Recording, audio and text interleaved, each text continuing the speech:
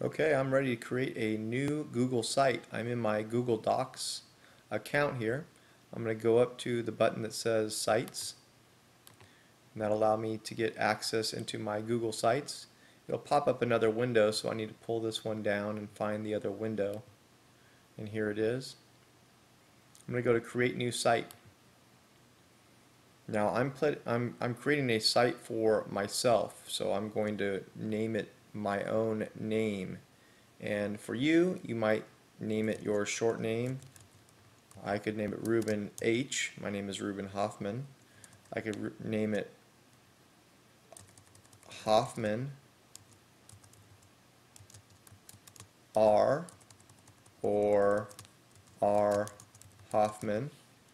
This might be more appropriate for you as a student for privacy issues, but I'm going to name it Ruben Hoffman, Ruben Paul Hoffman. I'm going to see how that goes. Right here is the URL. Depending on if somebody has your name already, it could be taken, but we'll find that out in just a minute when you hit Create Site down here. Choose a theme. Let's leave it as the template default for now. You can go back and change your theme later when you have more time. More options. This is a button we want to open. Right here is a plus sign. I'm going to click on that plus sign.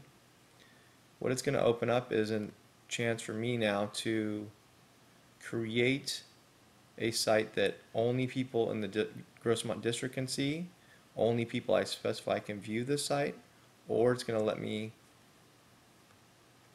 give access to anyone in the world.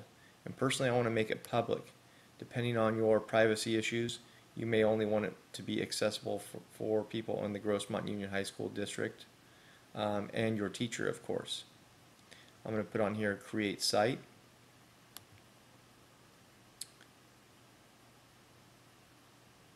And now I have my new website for Ruben Paul Hoffman. And now you can begin creating pages. That'll be another screencast.